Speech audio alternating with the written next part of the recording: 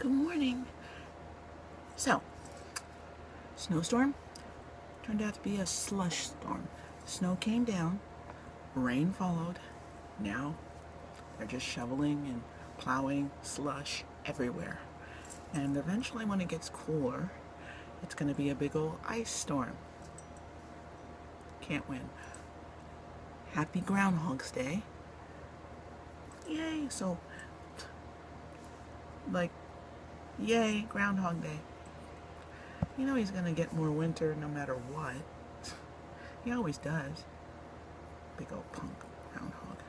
Okay, the one thing I didn't get to, but I should. What the hell was yesterday about? Seriously, it was a great game up until the last, 5-10 minutes. I'll let it go. You're more than welcome to comment. The game was totally legit up until 10 minutes before the game ended. I'll let it go with that. That's my commentary. You're welcome to reply or say whatever you want to say. Everybody keeps saying, oh, you're sore losers, you're sore losers. It's like, whatever. That's my opinion. It's going to stay right here, not going anywhere. You have yours, I have mine. I don't trust it. You know, it would have been Arthur Langston Hughes' birthday today. He would have been 101. If you get a chance, read some of his books. They're amazing.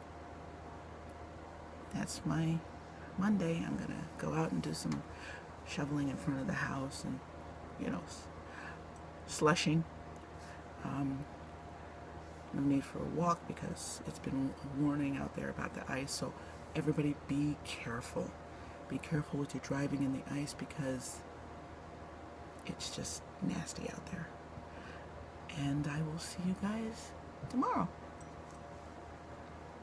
Oh, and the commercials, they were great. My favorite commercial, I will tell you, my favorite commercial was the one with the dad who was a race car driver. That was my favorite. I'll give it that one, the race car driver. That was my favorite. The funny ones, Budweiser was funny. I mean, there just wasn't a lot of commercials this time. And the movies, Jurassic, really?